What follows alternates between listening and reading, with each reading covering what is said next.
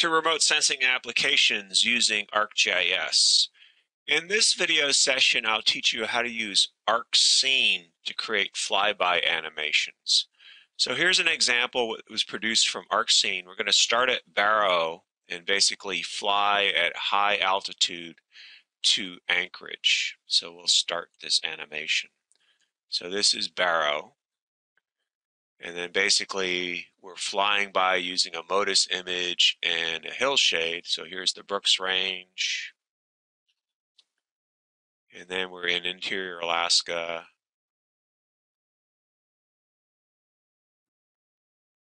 And then this is the Alaska Range. Denali's right there. Entering the Susitna Valley and ending around Anchorage. So that's what we're going to be working on in this session, and instead of using ArcMap, we're going to use Arcscene to create a 3D flyby. Okay, so if you go to Programs and then ArcGIS, there's ArcMap and other ArcGIS applications. We're going to use an application called Arcscene. So start Arcscene, and that allows you for three-dimensional viewing. And what we're going to do is add to our data frame, basically, the Alaska MODIS image.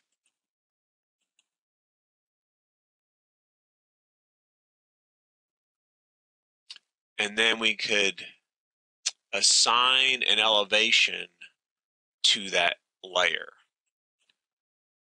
So what you would do is right mouse click and go to Layer Properties, and then for base height. So we're going to assign elevation from the Alaska elevation raster to each pixel in the MODIS pixel. Okay, so then under our data frame properties, our scene properties, we can assign vertical exaggeration.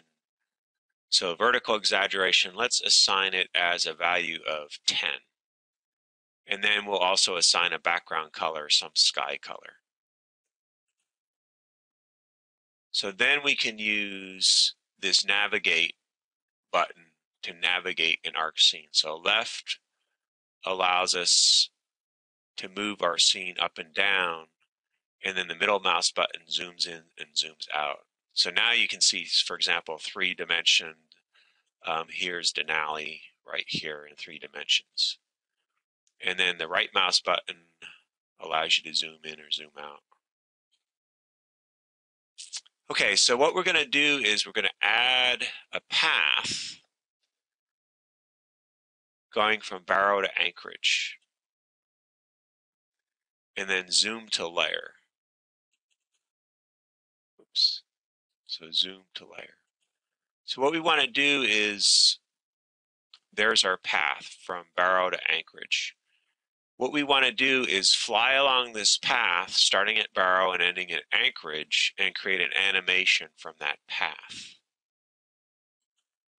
Okay, so we want to create a flyby. So the first thing we need to do is select the line that we're going to use as our flying route. So we can select this line. If we open the attribute table, we'll select the row. Okay, so now we've got the line selected from Barrow to Anchorage, so we could actually just uncheck it visibly.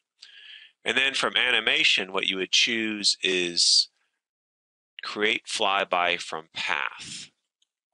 So the first thing is, how high are we going to be flying? So I'll set it at 50,000 meters flying height. So 3,000 meters flying height. So that's how high we're flying. And then the second thing is, what's the angle that we're going to be looking at? So here we're looking down at a minus 15 degree angle, and then just OK, then import. So that imports the flight path, and we could look at it using the animation control. So we're going to look at it, and we're going to look at it in, let's just do 3 seconds and play it in 3 seconds. So there we are flying in 3 seconds from Barrow to Anchorage. So then if you don't like that, you can change the controls. So if we go back to create flyby by path, let's say we want to go lower So we'll go to 40,000. And let's say we want to look down more. So we'll look down at an angle of -45. And then import that. And then let's see what that will look like in 3 seconds. So we're flying higher and we're looking down more. So basically it's up to you to control how you like it. And then you can create an animation that flies by. So let's say I want to fly even higher. So create flyby from path, let's say 50,000. And let's say I'm going to look down at -65 degrees. And then we'll see what that looks like.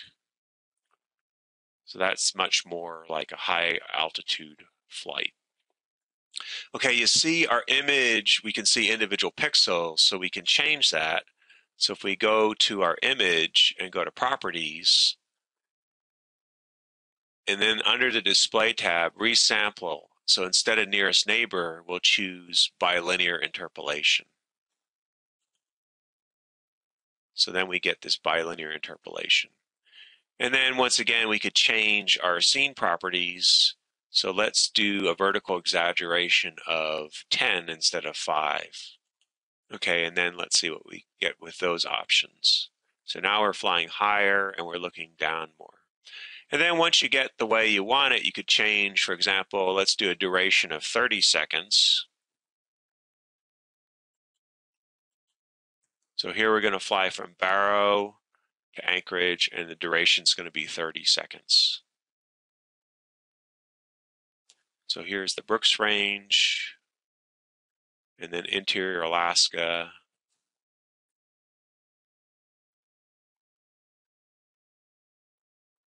And then the Alaska Range. Denali's right there, and then Cook Inlet and Anchorage, and then the Chugach Range.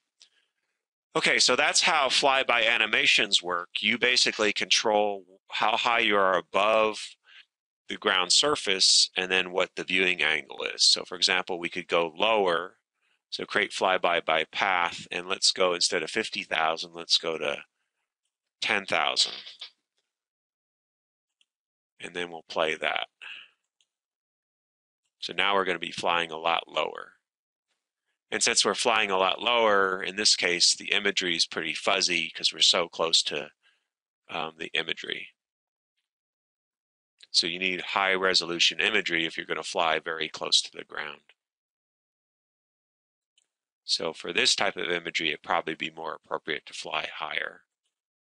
So let's go 40,000.